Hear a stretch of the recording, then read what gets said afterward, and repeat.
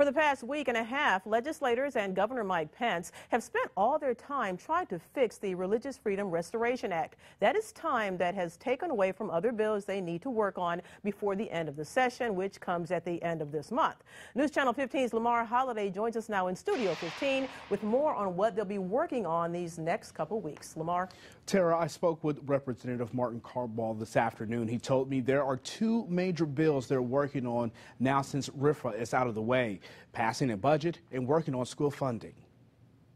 It's been a rough week for Indiana legislators. The controversial bill, RFRA, has been a distraction. But Representative Martin Carball says in the midst of the distraction, work was still getting done. What goes unnoticed is all the committee hearings and bills that were voted on and passed and now may go to conference committee, some may go to the governor. With the session soon coming to an end, there are a couple important bills they're working on, such as the budget and school funding. The big bills are still being worked on. Budget I mentioned. School funding formula within that is a really big one. As far as the budget, Carball mentioned possible grant money that could be coming to our region. Some could go toward riverfront development.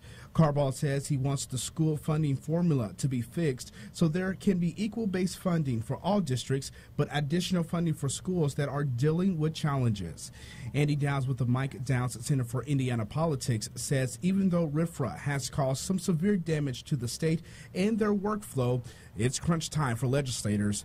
But he says it's a game they're familiar with. They've been through this sort of thing before. They know how to adjust. They know how to get things done.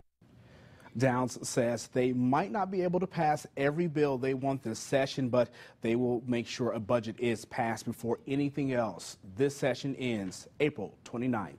In Studio 15, Lamar Holliday, News Channel 15.